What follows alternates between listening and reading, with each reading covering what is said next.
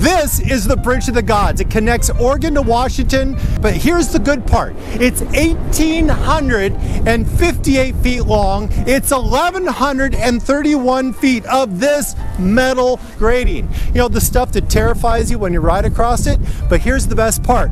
This is 140 feet to the water, and I don't like heights. Of course, you probably don't like riding across graded bridges either, so that's what we're going to be doing in this video. We're going to go ahead and talk about some tips and tricks and how to get across this safely, more comfortable, with lots more confidence. Let's go for a ride.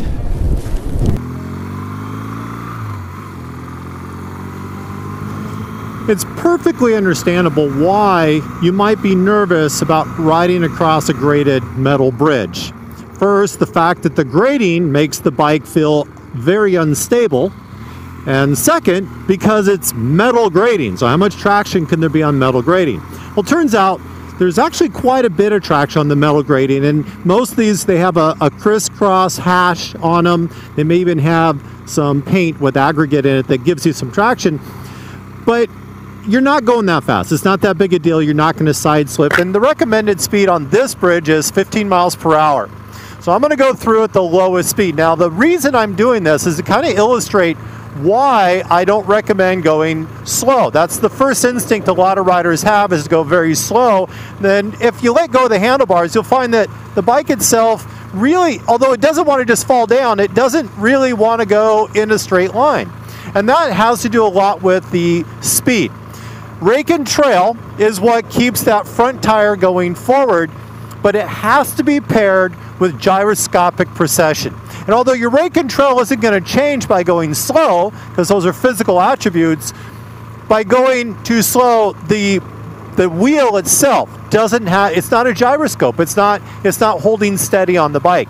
And that'll make you feel a lot less comfortable. Your tendency is to grip hard onto the handlebars.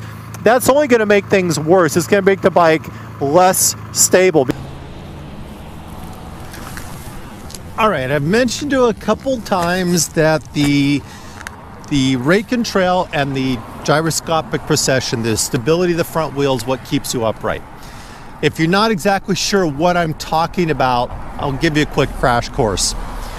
The rake is the angle of the fork leg, and the farther that fork leg kicks out, the more stable the motorcycle is. The trail is an imaginary line between the steering axis and where it impacts the ground and the plumb line from where the axle is. The longer that line is, the more stable the bike is. The more it wants to self-correct back to a straight direction, and the more energy it takes to misdirect that wheel or to pull it off of center.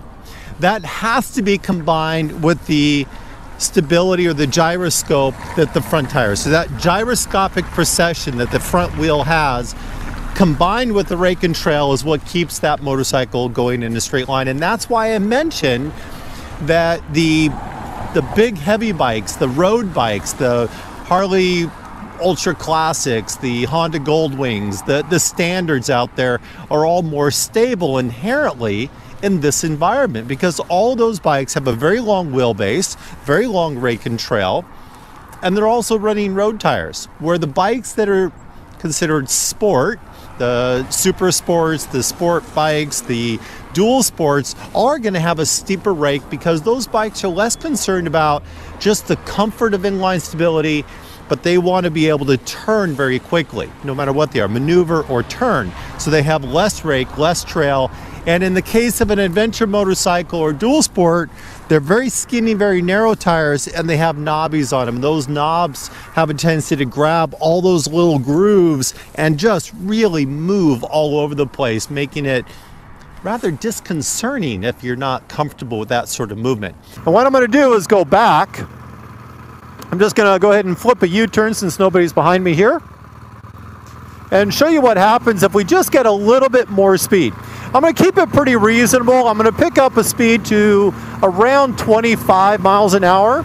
So I'm about 25 here. So still very reasonable. We're not trying to go flying across. But as soon as I do that, you can see the bike becomes stable. Now it's very easy to stay relaxed, to enjoy, to look around, to look up, to look down, and to just enjoy the ride across the bridge, because now I'm not doing any work. I'm letting the motorcycle do the work. If you get on a metal grated bridge, that's what you have to keep in mind, is just stay relaxed. Don't stress out, don't tighten up. Keep things slow and steady, as in not 50, 60 miles an hour, but a nice steady 20 to 30 miles an hour, steady on the throttle. If you do get nervous and you slow down, just make those inputs gradual. And that's all there is to it. If you've never experienced that feeling of just the bike being loose underneath you, one of the ways you can experience that is by going out and jumping on a gravel road. If you get on loose gravel, you'll get that same sensation, that movement moving around.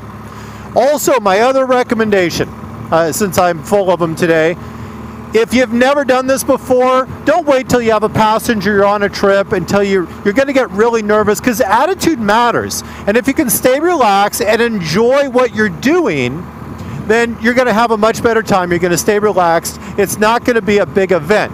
It's just something you do while you ride. So go find a bridge, spend some time, go back and forth until you know you're comfortable. That way it doesn't catch you off guard when you're not ready for it.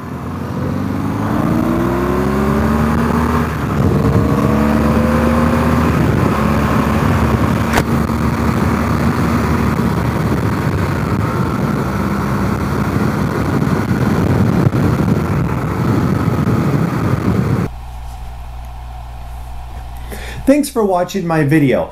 Please leave some comments below if you really liked it or there's things that you'd like to see different. I read everything. I love looking at those. It gives me the ideas for what's next. If there's any topics, situations, or products you'd like to see me cover or review, put them below. I put those onto a list for what happens next, what I'm going to do in the future. Because I use Patreon to support the videos I produce, what I'm really looking for are the topics that are missing, the things that you want to watch, that you want to see, that may not necessarily require or produce a large following of viewers. I just want to reach out and fill in those voids, those blanks that are really difficult to find on YouTube.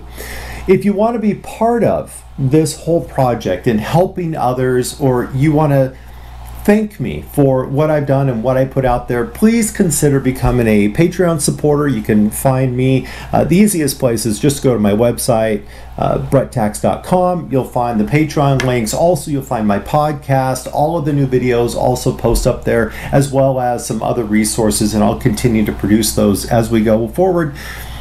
Thank you for subscribing. Thank you for hitting like on the videos. Until next time, remember, smile while you ride, because attitude truly does matter.